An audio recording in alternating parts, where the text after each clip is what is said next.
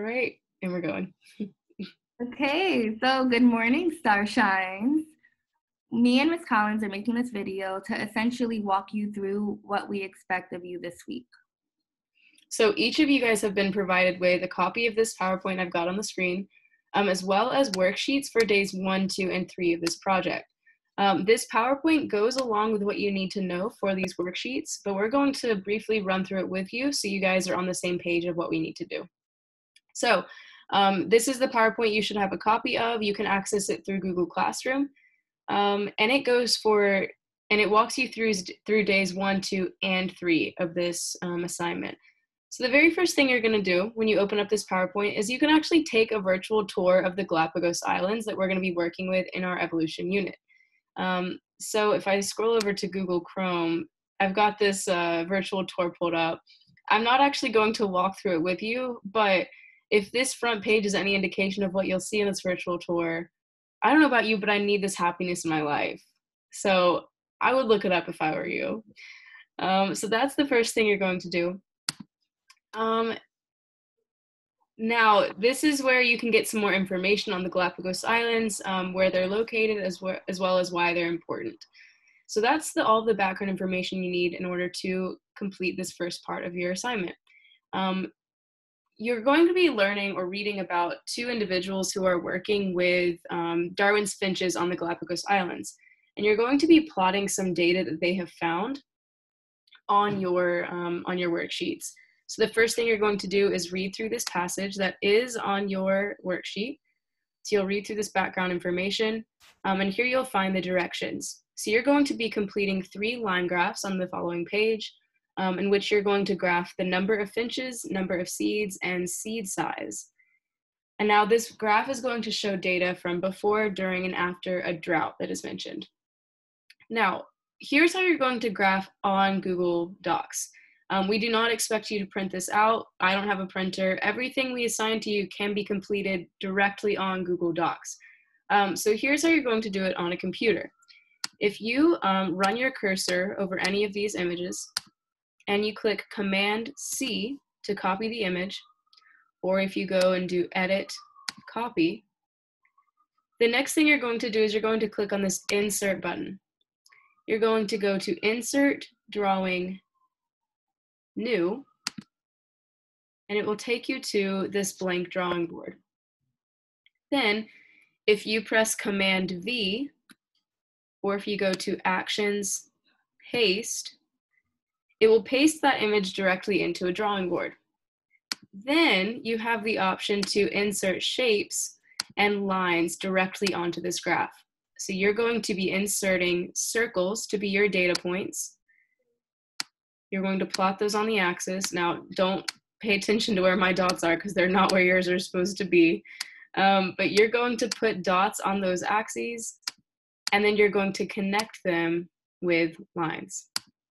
So then once you're done with your graph, you press Save and Close, and ta-da! Perfect. Your graph That's is so cool. right there. Isn't that so cool? That's so cool. So I have a question. Go for it. If they aren't using like a laptop or a desktop, can they do this on a phone? Yes, they should be able to do it on the phone the same way, in Insert, Drawing, New. But that drawing is going to be the main place you do it. However, I did have some people who also chose to draw theirs on graph paper or on loose leaf. So if you think that you would do better drawing these data points on paper, that's completely fine. Do it on paper, take a picture of that, and upload it just the same. As long as we have proof that you guys did this graph, it's all good. Right. All right, now, as soon as you have, oh, that's not it. As soon as you have done your graphs, the next thing you're going to do is basically analyze your data. So you're going to be figuring out what did that data show. And you're going to do that by scrolling down here to your analysis questions and using the graphs that you've just plotted to answer questions 1 through 6. Okay. Some of these questions are going to be found in the passage you read, so make sure that you understand what was mentioned there. But all of these questions can be answered by the data that you just plotted. Then you're going to scroll keep scrolling down, and I think you have two more questions that you need to answer. So these are two just conclusion questions that you need to answer based on everything you just learned. And this is a question that actually pops up on the Regents a lot. So make sure you guys are familiar with this graph because you will see it again. But that's it. That's it for day one. Day one. Let's just also keep in mind that because this is considered a project, projects are weighted higher. Absolutely. So it's very important that you're getting this done and actually trying your best, because Absolutely. This is actually worth 60% of your grade. Yep. And yeah, this is a big project. So make sure you guys turn it in on time to get the most points possible. But that's all you need to do for day one. That is due Tuesday night at midnight. The only things you need to do are graph those 3 graphs and answer your analysis questions. Turn those in on Google Classroom and you're done for day one, right? The next thing you need to do is day 2. Once again, you are using the same PowerPoint, so I'm going to keep scrolling down until we get to this video. All right, to start the lesson off, you're going to watch this YouTube video on finches and other animals in the Galapagos Islands. So if you go to the speaker notes down at the bottom, there is a link that you can click on that will open up a video in YouTube. It's about 16 minutes, so you will watch that just as an introduction to the day's lesson. And then, oh, I've got too many windows open. Where is it? All right, and then this brings us to day 2. Day 2 is talking about the different tortoise evolutions in the Galapagos Islands. Now, on your worksheet, you are given 3 different types of tortoises and 3 different island locations. And your job for today is to read through the descriptions of the types of tortoises. So you've got saddleback, domed, and intermediate tortoises. And you're trying to figure out which island they most likely inhabit, whether it's the Pinta, the Isabella, or the Hood Island. Once you have read through those passages and figured out, based on the characteristics of these tortoises, which island they most likely inhabit, you're going to do the same thing we just did with our graphs. You're going to copy this picture. So edit, copy. You're going to go to insert, oh wait, hold on. Insert, drawing, new. You're going to paste that image. Oh, that's our graph, hold on.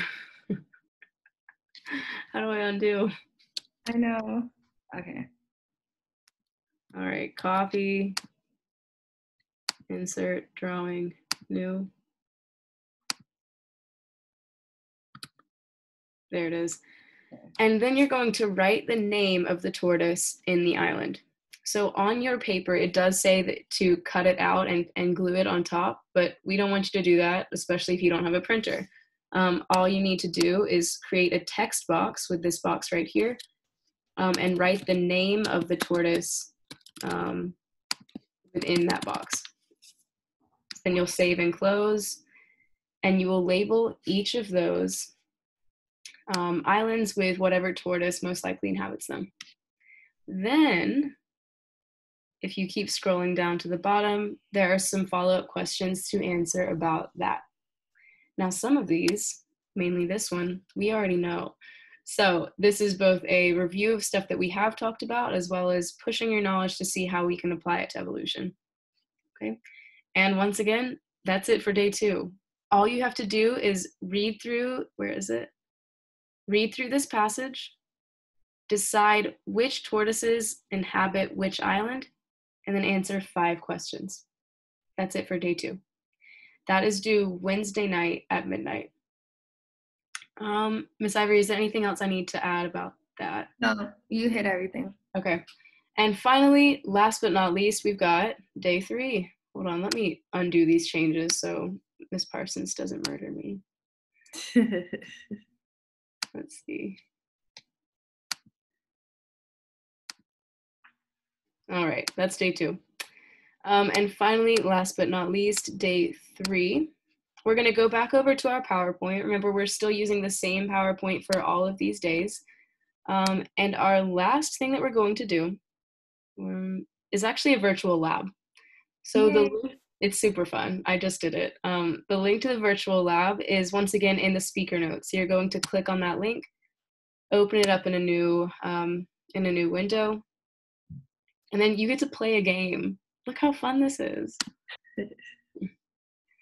Now, in this game, there are 6 different challenges that you're going to complete. Each one of those missions, you're going to click down here and it will just automatically start. It'll pop up for you. I'll show you guys roughly what you're going to do for the first one, but it gives you all the instructions you need on your screen. So the first one says, drag these 2 species into the center of the screen to start building your tree. So I'm going to drag those 2 species. Now it says to drag the shared trait onto the tree. So what I'm creating right now is essentially showing the evolutionary relationships between species.